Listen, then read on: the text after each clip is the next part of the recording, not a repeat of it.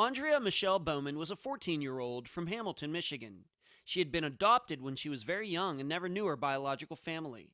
On March 11, 1989, Aundria allegedly ran away from her family's farmhouse after getting caught stealing money. She was never seen again. I'm Ed Densel, and this is Unfound.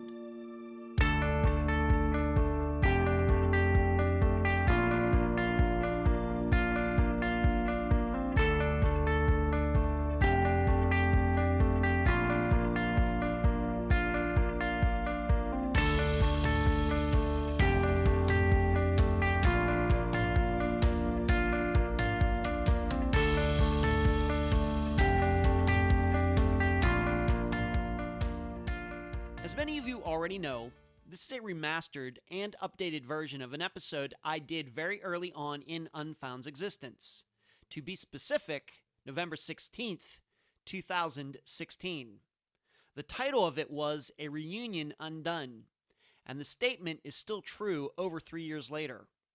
In retrospect, though, I think I would call this case No Good Deed, as in no good deed goes unpunished.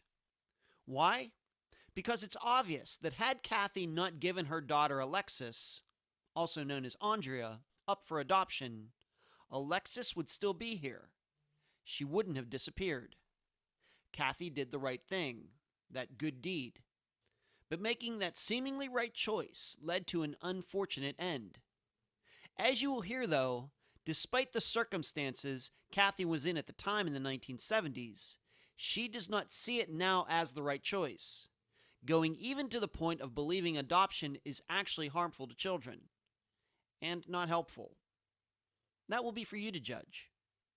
But if you're wondering why I am remastering and updating this episode now, it's because Dennis Bowman, the adopted father of Aundria Bowman, Kathy's daughter, was charged with the murder of Kathleen Doyle in 1980 on November 22nd, 2019. The interview will be followed by an updated and new summary. My original summation will not be played. However, you can go back to the original episode to hear it. And now a summary of the case. This is brought to you by my friend Megan Good's website, charleyproject.org. Aundria Bowman, born with the name Alexis, was given up for adoption as a little girl by her mother Kathy, after considerable pressure from Kathy's family. Alexis went to Catholic Charities before being taken in by the Bowmans. In 2010, Kathy set about to find her daughter. It was only then that she discovered her daughter Alexis, now named Aundria Bowman, disappeared from Hamilton, Michigan on March 11, 1989, 21 years before. Kathy was then told that Aundria had stolen money from her parents, then run away. She was never seen again. However, it wasn't long before Kathy began to learn about Dennis Bowman, Aundria's adopted father, who had an extensive criminal record before and after the adoption. He is now in custody for the murder of Kathleen Doyle in 1980. Yet questions still remain. Number 1. How could the Bowmans be allowed to keep Aundria after Dennis went to jail in the early 1980s? Number 2. What evidence have police discovered recently that led them to Dennis regarding the murder of Kathleen Doyle? And number 3, will this be the chance Kathy has been wanting for almost 10 years? A chance to find out if Dennis really did kill her daughter. Aundria's biological family has no doubt Dennis Bowman murdered Aundria, although there is still no evidence to that effect. The guest for the episode back in November 2016 was Aundria's biological mother, Kathy Turkanian. You will hear her 2016 interview today. Unfound news. Dad is here. I flew to Pennsylvania on Monday, December 9th, and we drove back December 10th. We went from Renfrew, Pennsylvania to Clearwater Beach, Florida in a total time of 16 hours and 44 minutes. Total time, not just driving time. Rained half the way, and the other half was beautiful. Dad will be here until at least February, or the length of time that he can stand me. Next, speaking of Dad being here, Not sure how much outside work is going to get done while he is here. What I mean by that are the books and other stuff Unfound does. The episodes will get done as long as we don't have some guests who flake on us, like has happened recently. But everything else, probably on the back burner until Dad goes back to Pennsylvania.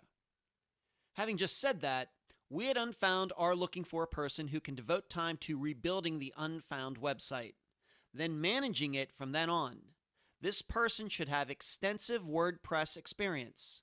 This job is not for a newbie. Once on board, this person will automatically be slotted into an assistant role like Emily, Cherie, Carrie, Heather, and Eric already are. Contact me at unfoundpodcast@gmail.com with your resume and examples of your work. Where you can find Unfound.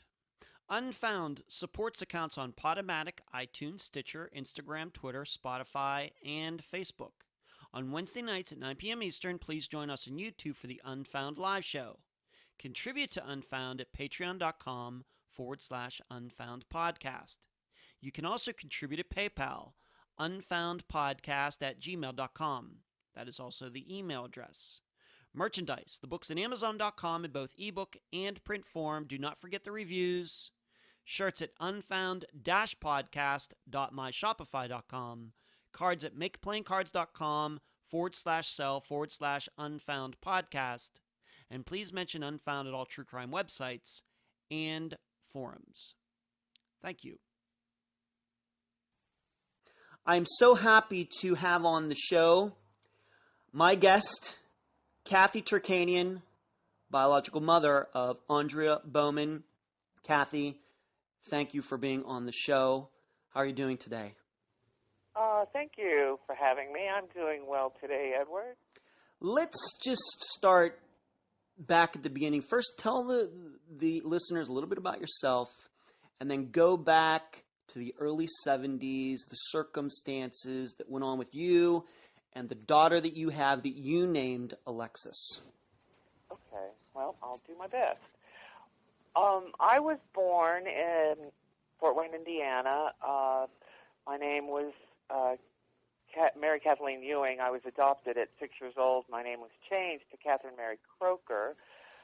It was my mother's third husband, so, and he was in the Navy, so we traveled a lot when I was a child. I think I was in the first grade, so by the time I was in the seventh, I had been to 7 different schools, and needless to say, it sort of rattles a kid going through that much, but so had all my other siblings, and I come from a large family. There's 6 of us, but sadly, we were very dysfunctional, and unfortunately, my mother's third husband, my stepfather, adopted father, was abusive, and so it just really kind of made our family fall apart. My mother wasn't mentally really able to handle 6 kids and a husband that was gone all the time in this service. So anyway, my younger sister got ill, and so that sort of took my mother's attention even more away from the rest of her kids. And I just had some really bad things happen to me as a young teenager, and I was a runaway in 1972. And I ran away to New Orleans, unbelievably, and survived it, which, maybe the times have changed. Maybe those were sweeter times. Mm-hmm. I don't know, but mm-hmm. I got down there, and I was a pretty smart kid, a comment made to me I can remember was when they found out how old I was, a friend of mine said that they thought I was dumb for 17, but pretty smart for 14. So wow, you were 14 years old in New Orleans. That's right. Wow. That's right. Okay. And I had hitchhiked from Virginia to New Orleans and had survived it, and went to work and got myself, got to know people and started living with this little Mexican girl, and we worked for, a man who owned apartments, and it really kind of shaped up to, maybe I could even consider going back to high school, which I did for about a week and a half, and it was just such a chaotic mess as mm-hmm. far as just the school itself, because it was desegregating in a really nice part of New Orleans. Long story short, I didn't last. And I can remember the math teacher saying to me, "You weren't as brave as you thought you were, huh?" anyway, I went back to work. I worked as a waitress. And in the time that, well, let's say in the first 2 months that I got down to New Orleans, I met, I'll call him a boy now for the age that I am, but young man that I eventually married and who was Alexis's father.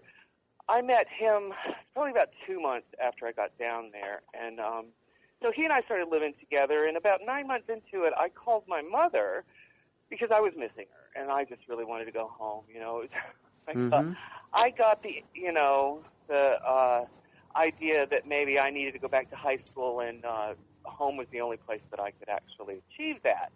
And, you know, at that point, my mother was, I know, very, very displeased with me, but you know, it was a two-way street, and there's a lot of stuff. She's died since then I'm not going to go into because it just is irrelevant now. But when I called her, she said to me, I don't have a daughter named Kathy, which really floored me because I expected more, at least a little bit more than that from her, but I also kind of understood it. But so I just kind of left it alone, and before I knew it, she was hounding me at work, and, you know, I was the age I was, and she was beginning to threaten me. I did call her back, and, you know, she pretty much, if I didn't come home, she was going to call the police and my boss and just blow the whistle on me. Now, I was, like I said, I called her. I wanted to go home. But she threw in something that I really wish she hadn't done. Now, she knew that I was with Randy, and she said, you know, you're going to have to marry that boy. If you want to bring him home, you're going to have to marry him. It was not my intention to bring him home. But anyway, it was not my intention probably to stay there either. I just knew that I couldn't live with her. It had just, you know, there were issues, and nobody was ever going to address them. So I went home with him, and sure enough, she railroaded me more or less into marrying him, and then I was no longer her child. She was no longer responsible for me. And then I reflect, I think that's pretty much why she did it, you know. She didn't want to have me several states away, and something happened to me, and they call her to come get me, okay? Yeah. So now I'm Randy's responsibility. Well, actually, I was emancipated. It emancipated me, which was really what I was aiming for with her anyway, because there was just a lot of issues. My mother was the queen of bad decisions, okay? She made a lot of bad decisions in her life, and it unfortunately put an end to her in some ways. But so I kind of, the writing on the wall for me was to get away from her. That's all I can, my first memories, as, you know, are just get as far away from her as possible because she's going to cause you great damage. Now, that's a terrible thing to say about your mother, but it was always bad. And my sister felt the same way. She left home at 15. So, you know, it wasn't just me, and it took me years to figure that out. So anyway, Randy and I got married. We went back to New Orleans. And I guess it was about another year and a half, and I got pregnant. And he didn't want to have a child. And I was kind of like too broke to go all the way from Louisiana to New York City and have an abortion. And not only that, it just wasn't in my makeup. I just didn't want to do it. And I was very naive, and, you know, I had no idea what I was getting myself into in a lot of respects, of course, you know. And I was totally alone. My mother was in Virginia. I was in Louisiana, and that was perfectly fine with me. I didn't want her around. That's so strange, you know. You know, that I think about this these days. It's like, where was that need? You know how kids need their mama. Yeah. And it may just stem from her saying, I don't have a daughter named Kathy. I don't know. I just don't know. That's a good possibility. She was not there. She was not there with me throughout my pregnancy, so she really knew nothing of me. And it was funny to me in some ways that she never tried to find out how I was doing, you know. And what did I have, a girl or a boy? Nothing, you know. I didn't get a card, nothing. And I spent quite a bit of time in the hospital with Alexis because I got sick. I was preeclamptic, which is your blood pressure goes up, and she was breech, which means I had to have a C-section for her. So I was 2 weeks. My last 2 weeks of my pregnancy was in the hospital, on my back, on bed rest because of my blood pressure. So, you know, that was the worst thing that happened. But you ended up having Alexis. But you ended up having her. I ended up having her. I had her and went home with her in New Orleans, and I had an apartment there and was able to get little jobs here and there when I needed to fill in the money when Randy wasn't making enough, or however that went. You know, my rent was cheap.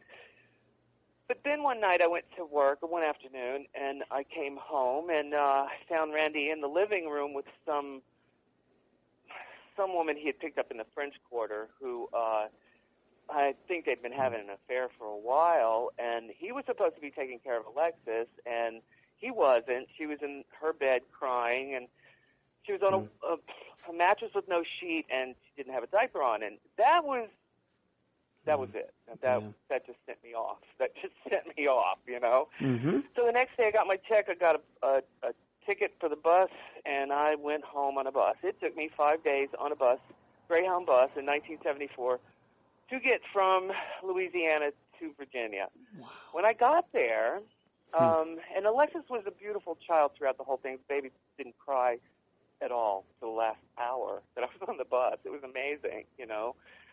So when I got there, my mother met me at the bus station, and, you know, she checked Alexis over, and one of the first things she said to me, and this kind of gives you an inside, sort of a picture of the inside of how it was in my life with my mother. The first thing she said to me was, I was expecting this baby to have diaper rash all over her body. And I'm like, how do you think your kids got raised with no diaper rash because us older siblings were taking care of them? Of course, I would never speak to my mother that way, but, you know, that's just the sort of person she was, you know. She handed off all the responsibility for her other children to the older siblings and just went in her room and closed the door. And it's depression, you know, it's things like that. But so was this what brought about? Was this kind of relationship you had with your mother? This is what eventually brought about the adoption, giving her up. Well, my mother immediately assumed that I wasn't keeping my child. She just immediately assumed she was either going to take the child, she was either going to take Alexis, or I was going to give her away. So behind my back, she went to the Catholic Charities, I believe, first, who, you know, basically, my mother was she just had a very bad cancer scare. She'd had a mastectomy and, you know, survived it, but they told her she, you know, made it 5 years, she might make it 10. So it was always walking that tightrope, you know. And I think she just saw this whole thing play out as my future, her future, Alexis's future, and it would be that she would adopt my daughter, although I had never said anything to her about it. It amazes me how this came about. But I'll go on from there. She had gone down to the Catholic Charities and basically told them the predicament that she was in, that I was in, there was a baby involved. And I find out 20 years later that my mother also said that I had taken LSD throughout my pregnancy, and that what was the other thing? And that Randy had fed Alexis, Randy, my ex-husband, had fed Alexis Ripple wine in her baby bottle. That never happened. That is all untrue. All untrue. That's all very untrue. Okay. Now, I know people now. It's amazing. And let's just be clear, you didn't know that at the time. You found that out in I found that out in 20 years later after I was notified that all of this had happened. Okay. Great. And it was used to sort of shut my mouth. It was something that the Bowmans used to try and shut my mouth. Okay, we'll get to that. We'll go back to that. Sure. So this adoption though ended up happening, or you giving her up and the adoption ended up happening. I guess you agreed to it or forced into it. Well, I think what happened was I began to really realize that, well, first of all, when what my mother did was she came back and she said to me, how'd she put it? Either I can adopt Alexis or you can put her up for adoption and she can get the best people out there because she's an infant, and, you know, people who are adopting infants, the best of the best out there, blah, blah, blah. And you can't, and then she said, and if I take her and die in 10 years, you'll come back and ruin her life. You know, and I was just like defiant as all get out. You're not getting my kid. Look what happened to me. I'd give her away, you know. She had me in a position of, first of all, she pretty much, I had no money, you know. I was totally dependent on her. Randy had completely abandoned us. So I think I was stripped down. I think I was beginning to sort of revert back into the kid that I was, I wanted help, but I didn't want, my mother was very harsh. She had a way of being very... Sounds like I didn't want my mother to inflict on my daughter what she inflicted on me. Mm-hmm. I didn't want her to have the life I had, okay? I was more or less promised that if I let her go right away, she would get the best families out there that were looking to adopt, and this was before the day that you could actually pick through this possible best scenario, okay? And open adoptions came to be, and that's a big lie too. But, so this wonderful, beautiful picture is painted for me if I make this choice, but if I make that choice, I'll ruin her life. Mm-hmm. Now, I was only 17, I think at that point I had really held it together well. And I just needed somebody to help me, And when your mother won't help you, you really have no place to go. And at that point, I didn't understand the welfare system.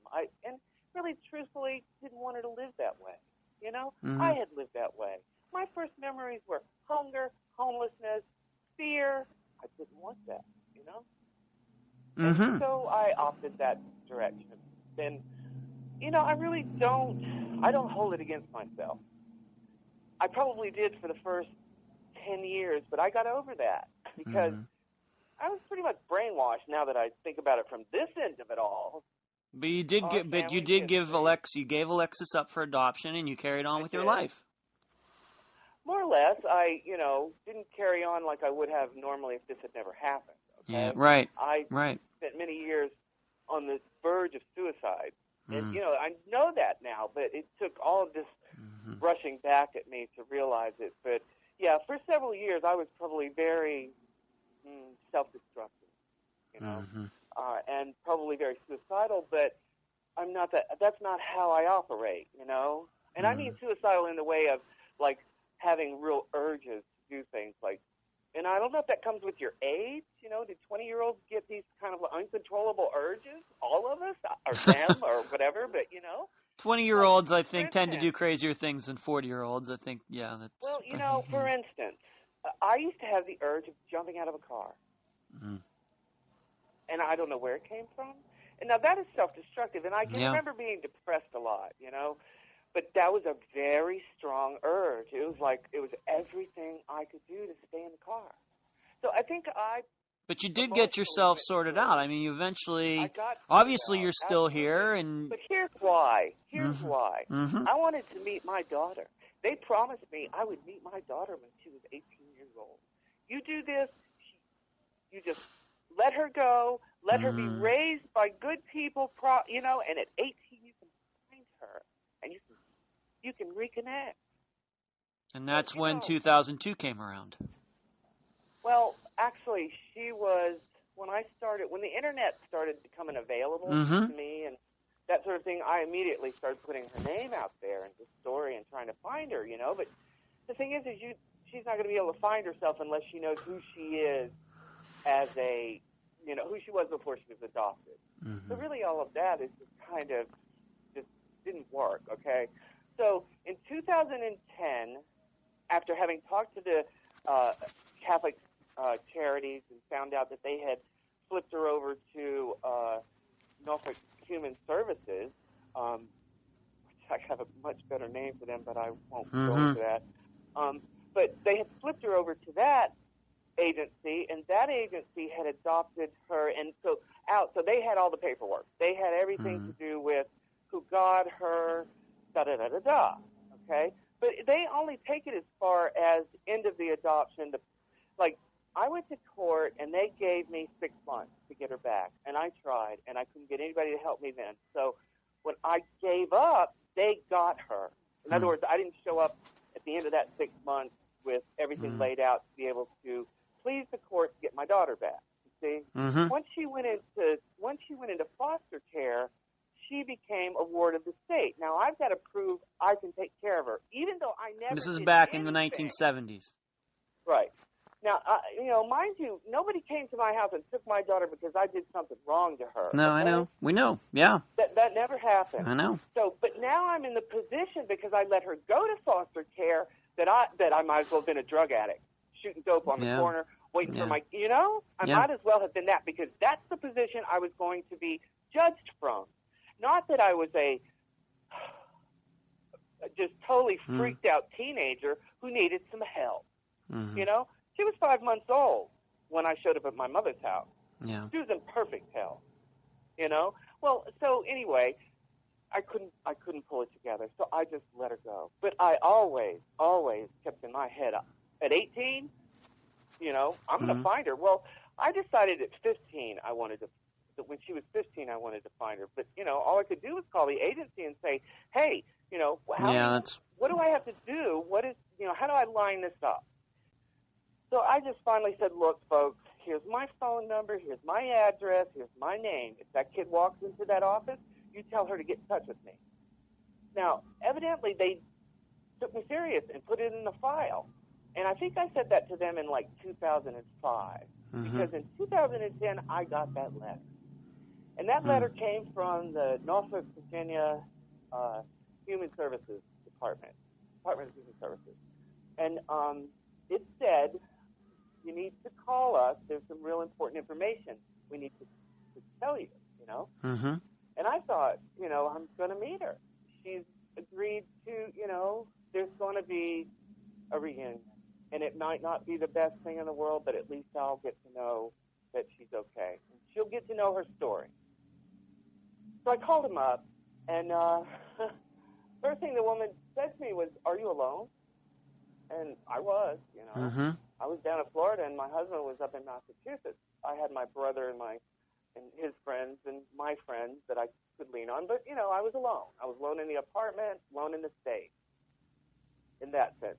So he said it to me a couple times, and I said, well, do you mean, like, should I be sitting down? She said, yeah. She says to me that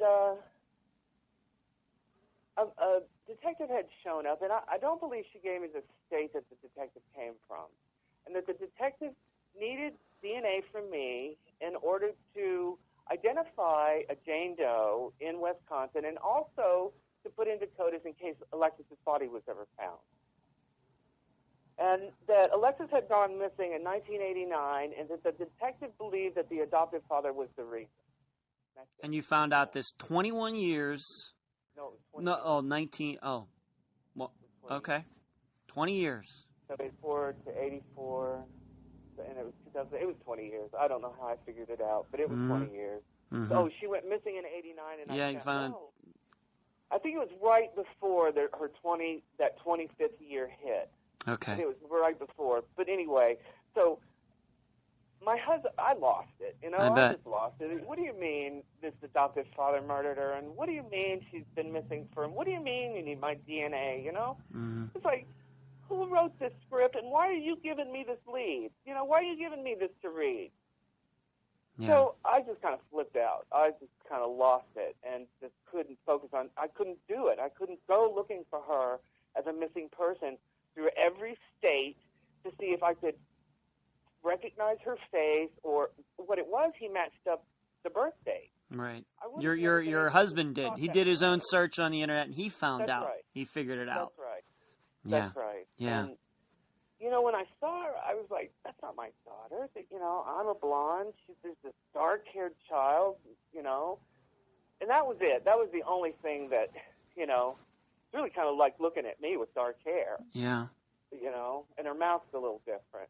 And it's strange. You know, I think some of it came from I just didn't want to accept the fact she was on a missing persons list. The first one on the list. And in fact, she ended up being... She was on a music video that you had seen by Runaway Train, and you had watched that video, and you saw her, and you didn't even know it was her at the time. That's amazing. I was in New Orleans when I saw it, and I'd just gotten up, and I was drinking coffee, and I wasn't watching the video when it first started. I just remember hearing the song, and something about it, you know, like I said, I had been a runaway, you know, and it's just a really sad story when kids run away. They don't run away from good homes. Right. Kids don't run away from good homes. And I think society needs to get a grip on that, you know. I think, you know, we beat up these little runaways, and we don't stop and think, well, where are they coming from, and where are we sending them back to? So what'd you do? What'd you do after that day? You found I out. I just sort of blew it off. I went like, my kid didn't end up like that. She didn't run away from me because I treated her like my mother treated me. Mm-hmm. I just sort of like moved on with my life. What'd you do in 2010 though? What'd you do? In 2010, I had myself thinking this is not going to affect me like I raised her, right? Yeah. It's not going to affect me like if I had raised a child in my house for 18 years, 14 years, and she vanished. I'm going to have a little more distance. That's not so. Yeah. That's just not so. You do not forget your kid. Yeah. She was 5 months old when I let her be adopted. That's what I remember. That's who I remember. Yeah. I don't know this 14-year-old. Okay?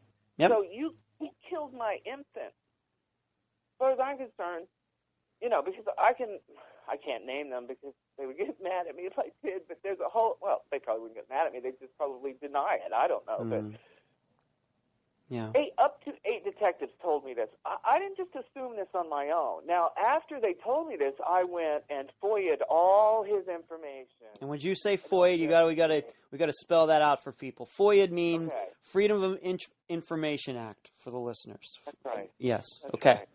And every state, you can access a person's criminal record via the FOIA. You just write out, I want so-and-so's record. Please send me the form. If they need a form, you fill out the form. They tell you, if there's going to be money, what you got to pay. And then you just get all of, what they went to court for, what the conviction was. Well, his very first crime was... Well, we have to say we can't use a pronoun here. We got to say his name. Dennis Bowman is the guy's name. Bowman from Hamilton, Michigan. Yes. Born in Muskegon. Yes. His very first crime was in 1981. Alexis was 6 years old. He or Brenda had dropped her off at her first day at school.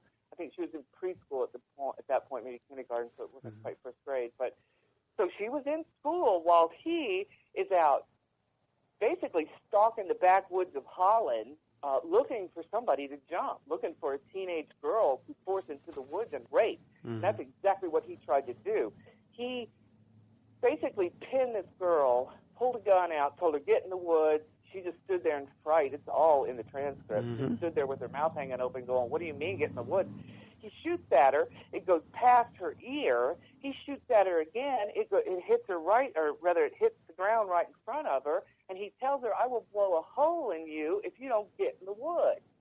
Now, he admitted to all this. All this is in the transcript. And this is Alexis.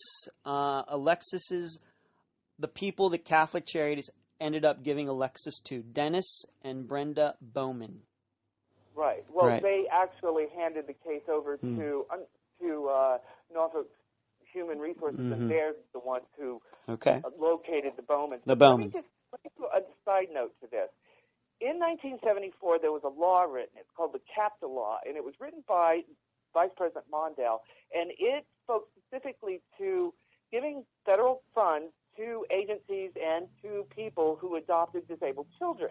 Yeah. Well, my mother's little story got my daughter, and I know this through Brenda because she tried to use it against me, that Alexis was labeled with fetal alcohol syndrome. Now that diagnosis, I was an RN, and I know this for a fact because I was around back then too.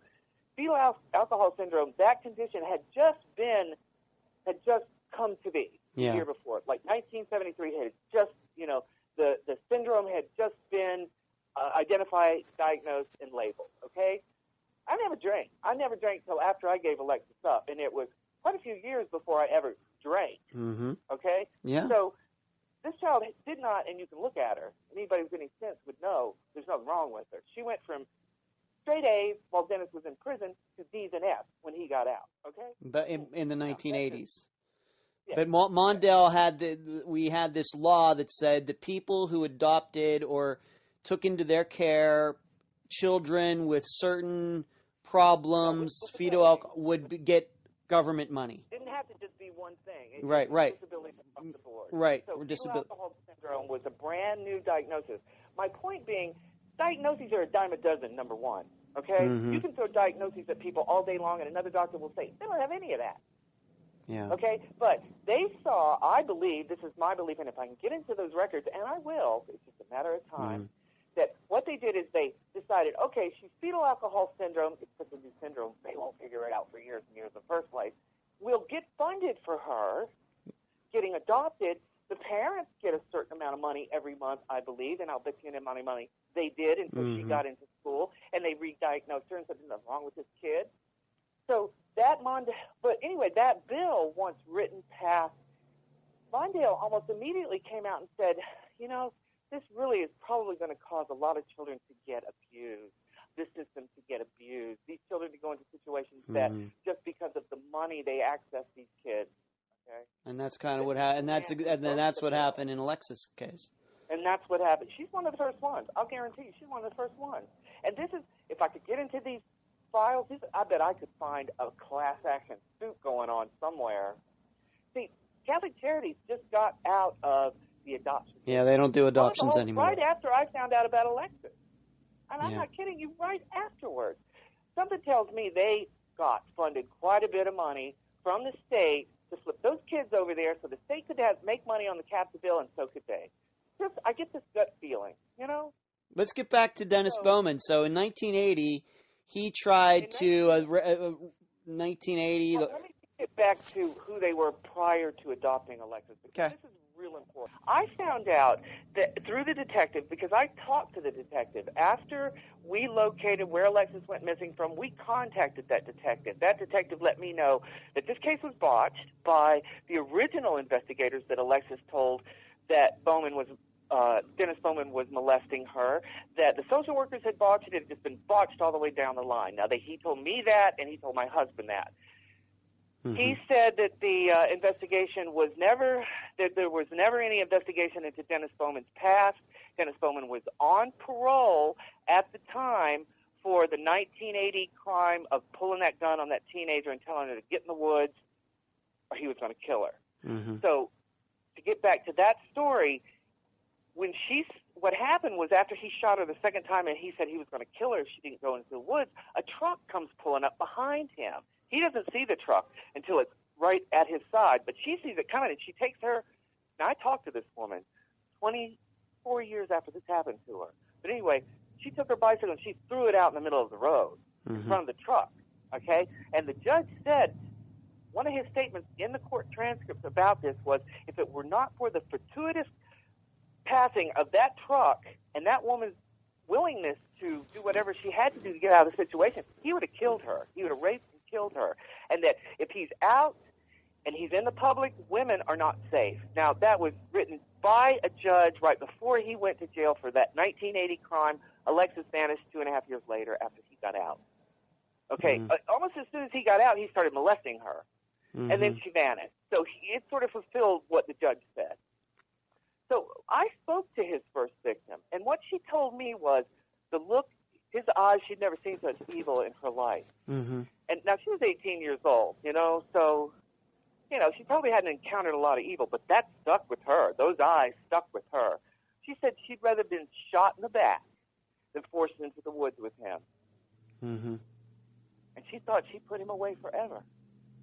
Nope. He didn't even spend 5 years in prison. Oh, he spent just 5 years. And Brenda Bowman, after he was transferred up to Kenross from Jackson, because Jackson had a riot in like 1982, I think.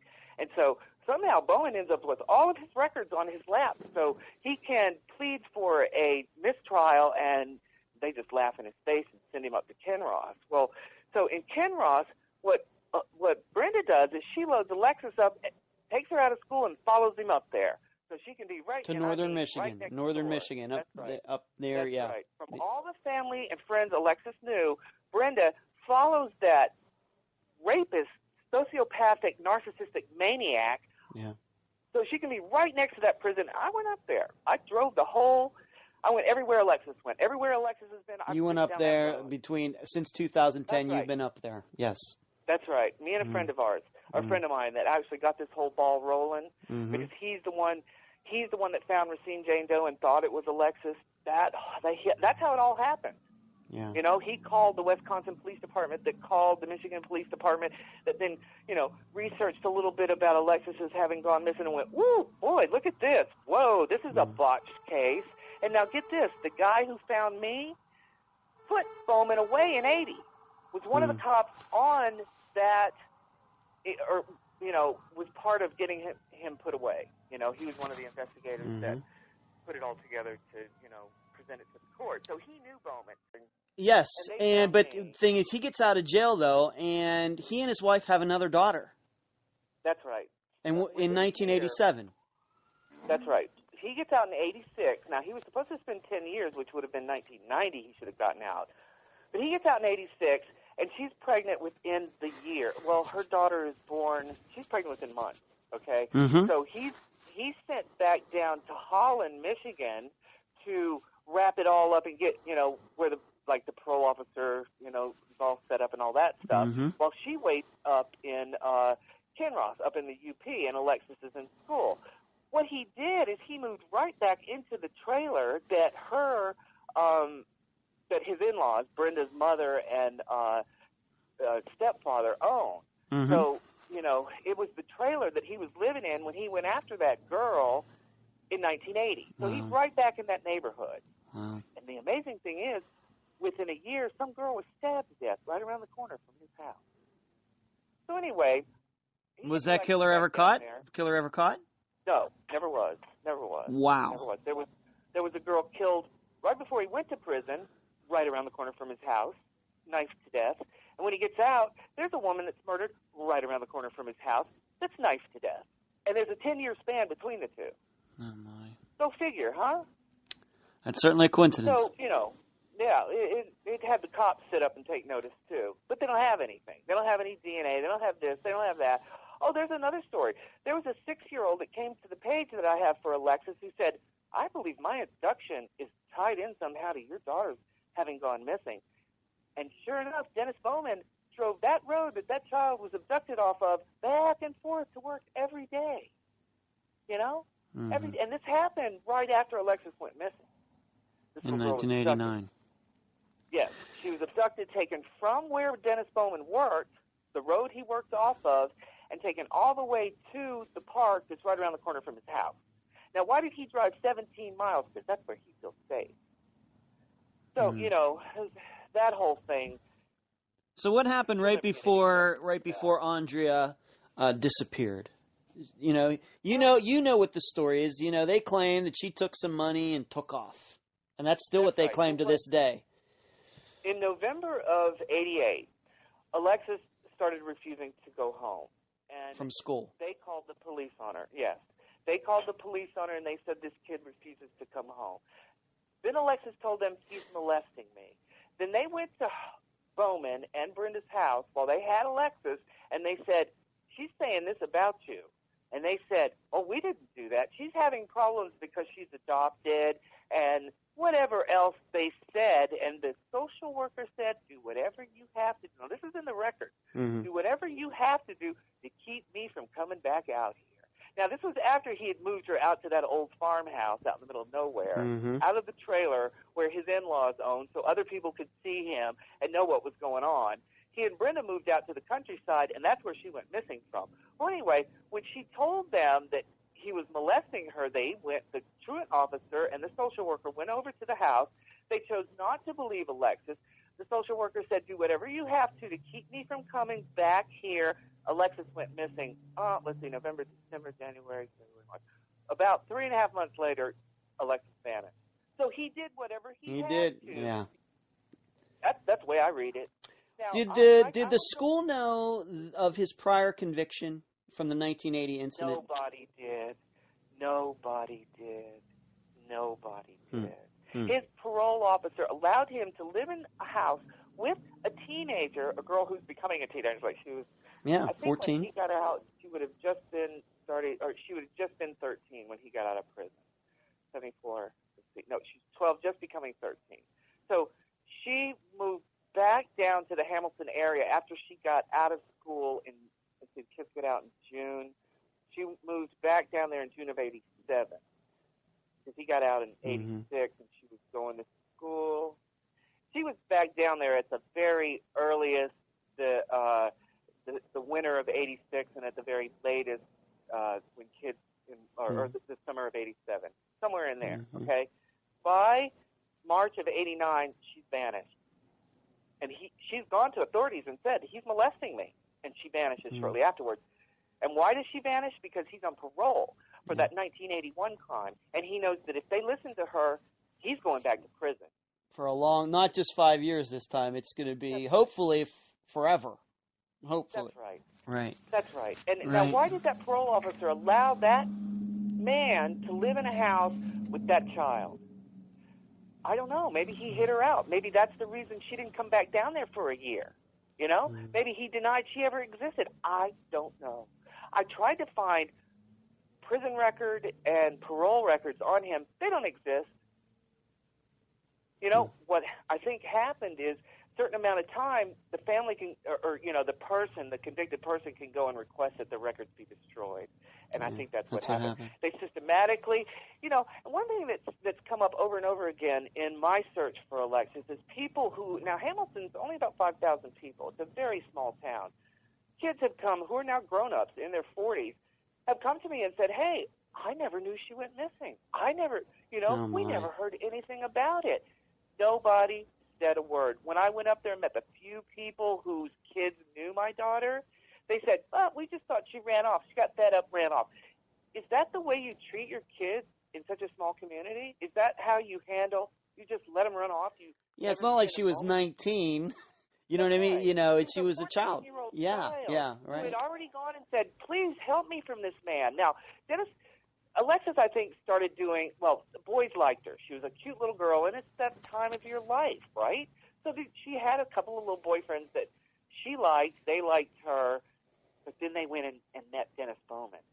One particular that I know this from an inside, Dennis Bowman has a knife fixation, and he would pull out his knife, his big sharp knives, and he would show this kid, look at how sharp my knife is, and he would shave the hair off his arm. Now, just recently, when he repinned the story about what happened on that day that he called Alexis a runaway and a thief, all of a sudden, now 30 years ago, there were no details such as how many piles. Or no, there was one pile of money. Now there's two. His story has changed over the years as to what actually happened that day. He's repinned his story. Now there's more money, and see, a liar will always add to the lie. You know, people who tell the truth don't have to add or subtract anything. That's what they saw. That's what they're going to tell you. People who tell lies don't remember the details. So they don't usually they don't subtract from the lie, they add to the lie. And sure enough, that's what Dennis did. Now there's more to what happened to Alexis. And added to there's not just one pile of money she took. She took one pile of money but left a pile of money. Like, who does that, right? She hated him so much that she's going to run off and steal his money. She'd take it all. Are there any allegations? What about his other daughter? Are there any allegations that he might have done things to his newer daughter that was born in 80s? Yeah, go ahead. I want to add this in that story, and then I'll answer you this. He also added in his story that he just penned last year, all of a sudden there's ripped jeans and a knife in this story. Where do these ripped jeans and a knife come from?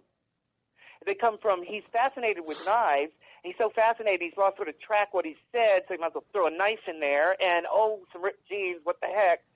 You see what I'm saying? He's the only person I know whose memory gets better as he gets older. Huh. But let's go to 1998. Now, what happened with him in 1998 with a coworker? In 98, he was working, I want to say he was working like part-time, but I don't know for sure. Excuse me, but he was working in like an assembly kind of industry and building yachts. And so his coworker, this woman, I'll call her BB, she was actually scratch that, but so I don't want to name her. But anyway, she worked with him, and she, was totally oblivious of him. She's like a 20-some-odd-year-old girl working part-time, and he's a 40-some-year-old man working part-time, and they never cross paths except for now and then. But he has worked up an entire scenario of a relationship, an affair with her. And that's what the psychiatrist said, that his fixation with her was not unlike a full-blown affair, okay? This girl didn't even know he was alive. He was infatuated with her, yeah. Yes. Now, hey, people have crushes, Sure. And sometimes you fall over you fall on your face trying to, like, express it and, hey, notice me over here, Not this deviant. In Dennis's mind, he's having a full-blown affair. She's seeing other men, so therefore she must pay. Yeah. So he starts breaking into her place. And she lives in this rather isolated, this is like the backwoods of Michigan. And he finds out where she lives. He knows her name, where she lives. She don't even know he's alive. And he starts breaking into her place. Well, she did have a boyfriend that she was breaking up with, and he was in and out, but I don't think he was breaking in, okay? I don't really remember the details of him. But there were a dozen times that an unknown person broke in and one time that he broke in. So, it was so weird that the cops put an alarm on the trailer. They said, look, we just got to figure this out. This girl's gone most of the time. These break-ins are happening at, all hours.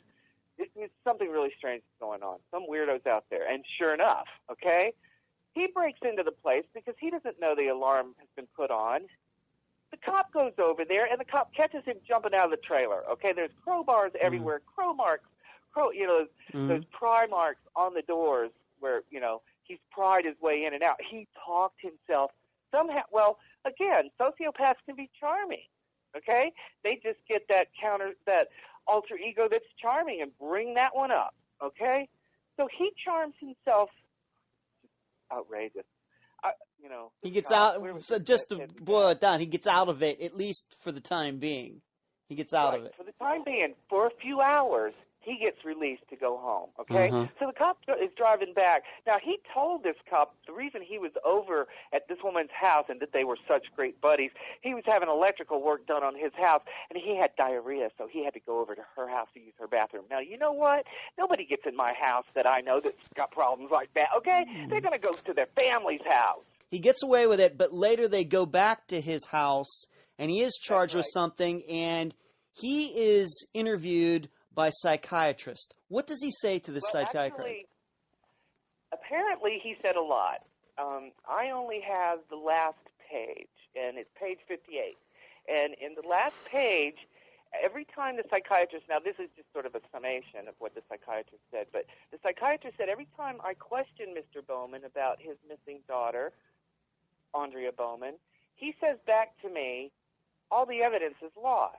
He says that coupled with, and I would read it to you if I had it in front of me, but that coupled with the age that Aundria Bowman vanished, along with the fact that Dennis Bowman's problems started at the same age. In other words, he started having, his sociopath basically becomes a sociopath because they feel everybody's against them. A sociopath that becomes pathological and ends up killing people is because that sexual thing hits but they both occur at the same time, okay? So that anger is, the sex and the anger become one, okay? Yeah. So that they're angry forever, but now it's all confused with sexuality, and so that every grown woman, every girl is that 15-year-old girl that ticked him off when his puberty was happening at the same time. So basically what the psychiatrist said was those two things together makes him point his finger right at Dennis Bowman for doing for Aundria's disappearance. For her disappearance. He needs to be the one looked at for her disappearance. Tell the listeners about what happened when his daughter, who eventually got old enough of college age, what happened when she ended up going to college and Dennis Bowman, what happened with that? Well, I had gotten through an inside source more information about Dennis Bowman. And his daughter went to school, I would say about 2008, I want to say. She studied. She didn't graduate. She studied there. Okay. So she went to this college, and for some reason he was making enough he was seen enough on that campus that over and over again the campus police stopped him and said, "What are you doing on this campus?" and told him to leave. He was asked to leave. Now, this was more than once. less than a dozen times. Now, this girl didn't go there for 4 years. She just went there for, I think, probably a semester or two. So more or less, he was there every day of every week that she was in class, just hanging out. Mm-hmm. And, very what strange. father does that? Very what strange. Father goes and hangs out? He might have even been in the dormitory because one of the girls, sadly, her only friend, and the only person that's come forward and said, "Now, this man didn't do this." I asked her, "How many times did you see him on that campus?" Because I had this information. She said, "Once." I said, "Where did you see him?" In his daughter's dorm room. What's he doing hanging out in his And how far was that from where he lived? Kalamazoo is where the school is, and he lives in Hamilton. So that's probably like 40 miles. Wow. Okay. So he's making an 80-mile round trip, let's say 3 times a week. And he's hanging out in the dorm room so many times that the police ask him to leave over and over again, and it's documented. So he's stalking those young girls. And it really would be great if I could get them to believe that this is a fact, but there's a few of them that just insist on putting themselves in the line of fire. So there's nothing I can do about it. Because his daughter thinks he can do no wrong. Of course. Yeah. I think she's pretty much inherited that sociopathic mentality from him. I think it's an inherent thing, okay? And then nurture, nature, that whole thing plays out. And and the wife is, let's put it this way, what you think you know about it, do you think that she had a part in Aundria's disappearance as well? The wife? I believe she realized pretty quickly that Dennis did this. And I know that all the tips she put out in the 6 months before they vanished after Alexis went missing, they moved out of the house she went missing from and literally dropped off the map 6 months after that happened, after she went missing. But in that 6-month period, Brenda Bowman called the police over and over again saying that she had been notified that Alexis had been seen XYZ place. Well, my first question is, why didn't they just call the police? Why would they be calling her to have her tell, you know what I mean? Yeah. Basically, it's an elaborate ruse, in my eyes. Yeah. It's an elaborate ruse to lead that truant officer all over southwest Michigan to wherever. See, Dennis Bowman, like I said, has that magical thinking, and his last statement to the police was, they asked him, "What do you think happened to Aundria?" He said, "Oh, she probably ran off. No, she ran off with the Mexicans, and she's dead." Okay? Mm-hmm. So his magical thinking has put it all off on all the Mexicans, and she's dead. The only truthful statement there is that she's dead. Yeah. Now, he feels so confident that all the evidence is lost that he can go into the police department, lie on his second story, and when they ask him what does he think happened to her, he can say she's dead.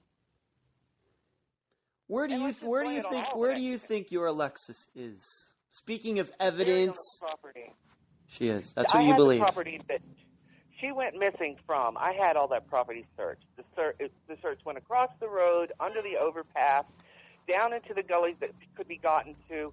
The woman said nothing could be found. That I placed this together in the timeline I put together. She's on the property that he bought. He bought property not far from where she went missing, either the year before she went missing or the year she went missing, and his plans were, well, he moved her out of the trailer, out to that country farm, old country farmhouse, killed her, and then took her over to the property that he was buying that had no structure on it. He claimed it as his address, but it had no taxable, livable structure on it until 1996. I believe he buried her on that property while light poles were being put in and sewer tanks were being put in. And, I've even talked to the police, and they have shots of that property over the years. They do like that county, they survey the county every so many years. And I've been told they have shots of his property and how it's changed over the years that he's owned it. Now, I Googled his property, and I noticed there's an excavated spot right off his back porch that suddenly after he found out about me got excavated again, it got dug up again.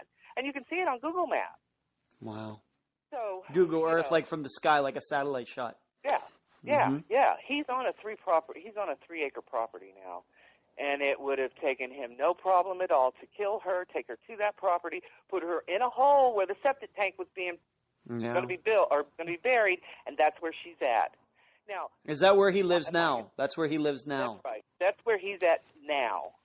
Now, since I was located and this is all, surfaced, the police have gone to him and said, Dennis, you need to clear yourself here. You're the person who saw her last. You have this background. He refuses to cooperate now, and he has had his phone disconnected, and he's thrown up a fence around his property. See, in Michigan, they have a mushroom hunting season, and people can just roam up on your property and go mushroom hunting.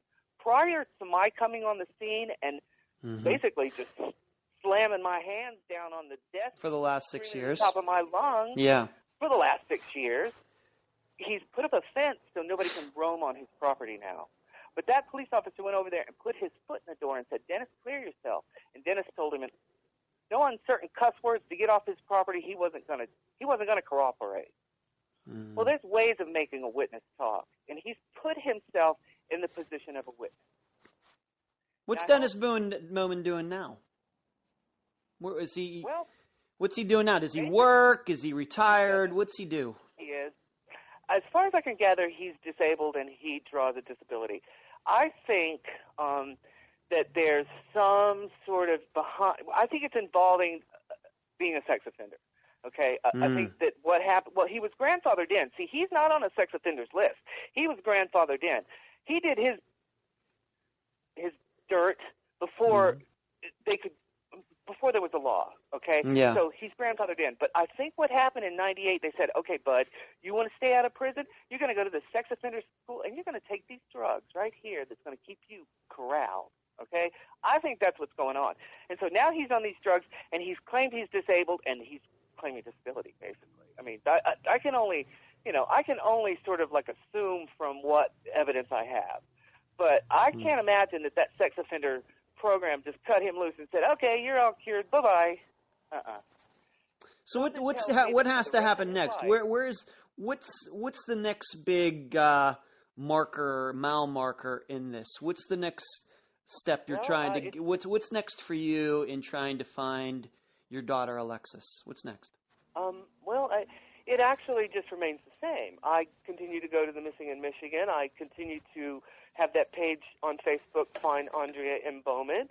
I continue to assert that he did what I'm not the only one who believes he murdered her. And, I have gotten some insight into the judicial system that will allow me to sidestep a grand jury. And that's as far as I can really talk about that. How do you, if we could just maybe, wrap this up now, what are your attitudes now toward adoption? You were adopted. I've been adopted. We've talked about that, not on this show, but we've talked about how I was adopted. And then you, kind of being forced to give up Alexis for adoption. How do you feel about that now? Having a life of it. I'm just totally appalled. I'm totally appalled that you could actually put a price on a child's head and sell it to the highest bidder. Okay? That's what's happening in adoption today. Now it's big business. A white child, a white infant, $30,000. A black infant, $15,000. An Asian infant, $10,000. Who decides these prices? Oh, no, I'm sorry. $60,000 for a white, $30,000 for an African American. So it's baby selling. It's baby selling. Everybody's making a dime. Now, in that, some children get the perfect scenario, and God bless them, they deserve it, because they're never going to see who. Most of the time, they're never going to know anything about their birth family, and a lot of it has to do with they're afraid to make their adopted family angry.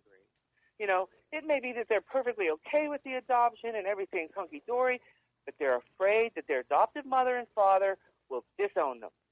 Okay? So who has the right to do that to a kid? To completely annihilate who they were born to be, and then to hold over their heads a threat of, we will just disown you and you will have no one, okay? Because the courts took your mother and father. And if you find that you can't connect with them, we've written you off. Or the fact that they can flat out lie to these young mothers. First of all, I was afraid. They worked on my fear, okay? Mm-hmm. They didn't try to prop up what was strong about me. They took everything that was weak about me, my age, my, anybody's afraid of the world when they're that age. I don't care what mask they're putting on, I knew what a broken family was, and I didn't want my daughter to have that. But I didn't want to give her up either. Was that my only option? No. But they wanted me to believe that was my only option, and that's what they do to young women still, okay? And then they go, okay, well, we'll just let you pick out that adoptive family, and we'll do it all open, and everybody will be hunky-dory. And then that family can just go, nope, no more, turn off that open adoption to close. And guess what? There is they can't be taken to court. There's no law that says they have to remain open. So it's up to them when they want to just switch it all off. Now, mind you, the mother has bonded to the child has bonded to the mother, the adoptive family so everybody's doing this together, and it's all about love. Until the adoptive family just gets a little twitch, and then they can flip that biological mother into a drug addict in the ditches, I know that's what the Bowmans did to Alexis. They told her that she was adopted right before she went missing. Mm-hmm. So he basically systematically worked his way out of her life as a father. Basically told her that I was a dead junkie in the ditch, and that nobody would want her. One of the things, they refused to go on television the one time that they were going to do a news story on Alexis, and did a news story. Brenda Bowman, when the news company or the news people called and said, you want to plead for your daughter, you want to come on television and plead for her to come home, she goes, no, I'm still too devastated. She was really bothered about being adopted. What else did she say? She was afraid that she was going to go to foster home because of fights with her parents. First of all, why would she go to a foster home? She's adopted. She's not an orphan that needs to go to a foster home. If anything, she would go to a youth center. Well, in a private message, Brenda had said to me, the only time she's ever been in a foster home was when you put her in one. And then a week later, she's telling the news people that Alexis was afraid of going into a foster home because of fights with her mother. So I know that they tormented her about who I was, and nobody loved her. And see, that's a whole lot of it. It's not a positive thing to be adopted. It really isn't. See, when I found out, I started hearing things that just I couldn't believe. Children say, there was one thing, kids who complain about being adopted, what they heard growing up was, aren't you glad you weren't aborted? You could have just been an abortion. Why would you say that to somebody? Because they were adopted. Because they're whining about abuse. And having a negative view of really against adoption really makes people question themselves too, because everybody's so positive about adoption. Well, I would never hurt a child. Well, it's not about you, it's about the kid. Adoption can be it can enslave children. It can make them disappear. It makes them disappear. They no longer have a connection to a family that is biological. Now, if the Bowmans were out here fighting, looking for Alexis as hard as I was, or am, it would be, I'd have a different view maybe. But, well, you have to realize that not all adoptive parents are like the Bowmans. Oh, well, I know that. But I don't believe that children should be just given away, honestly. I think they should stay within their family, their biological family, if at all possible. If it absolutely is the last resort, okay.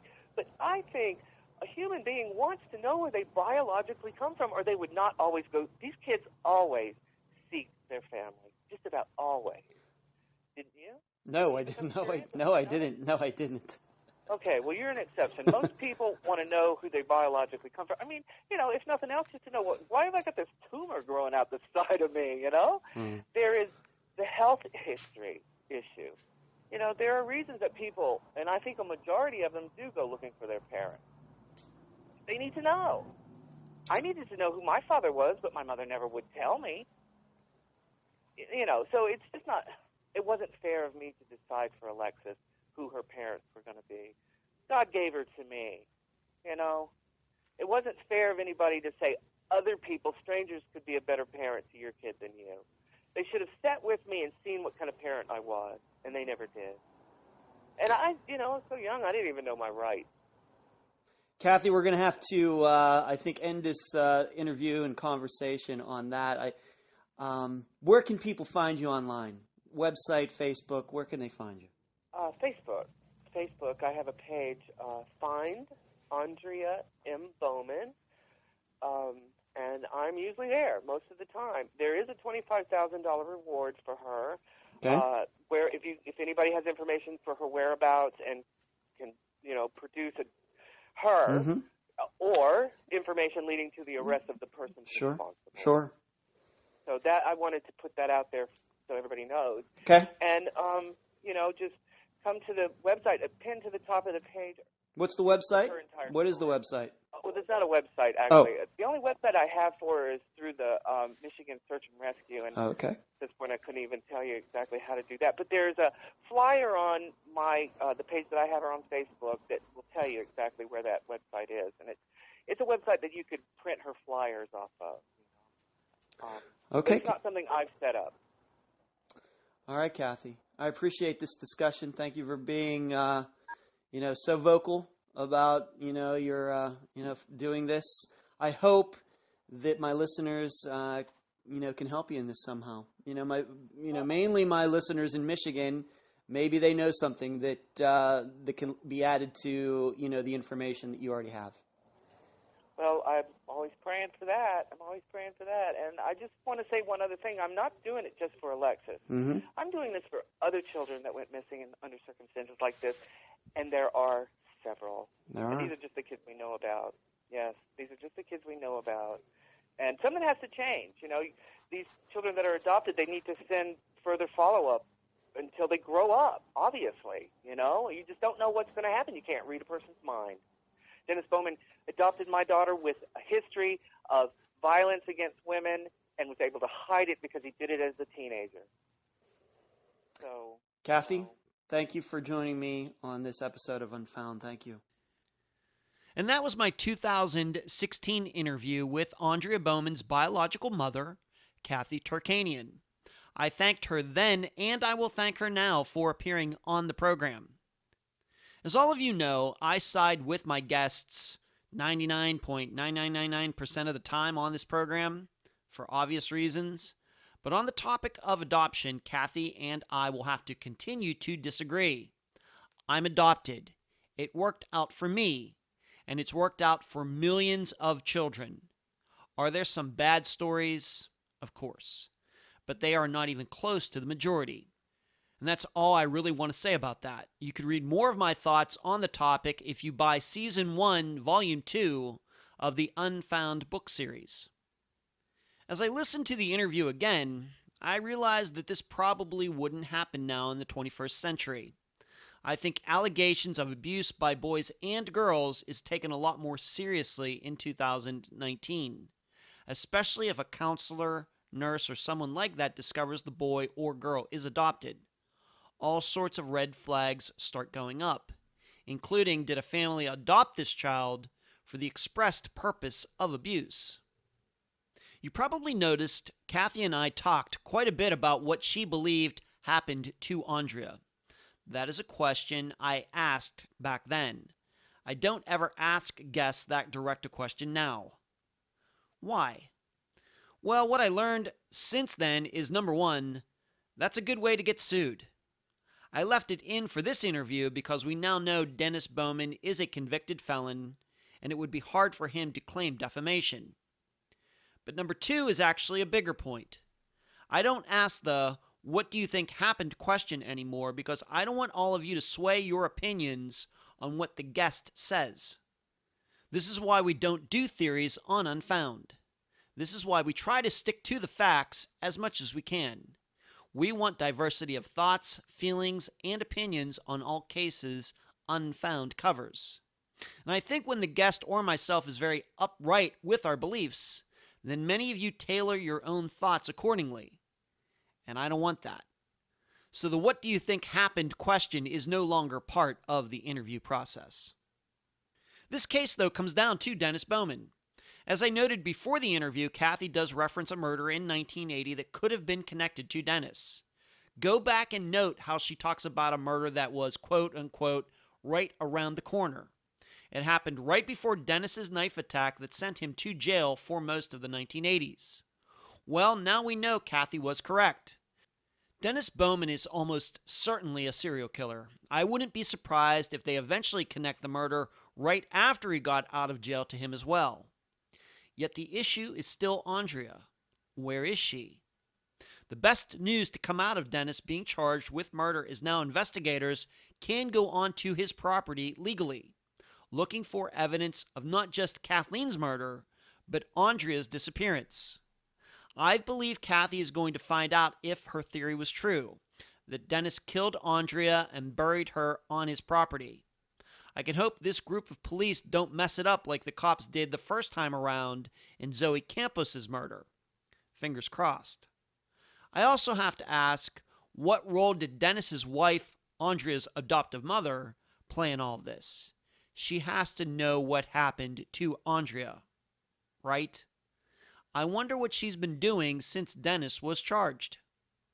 Hopefully she's being very honest with investigators. I'll leave the rest of the theorizing up to you.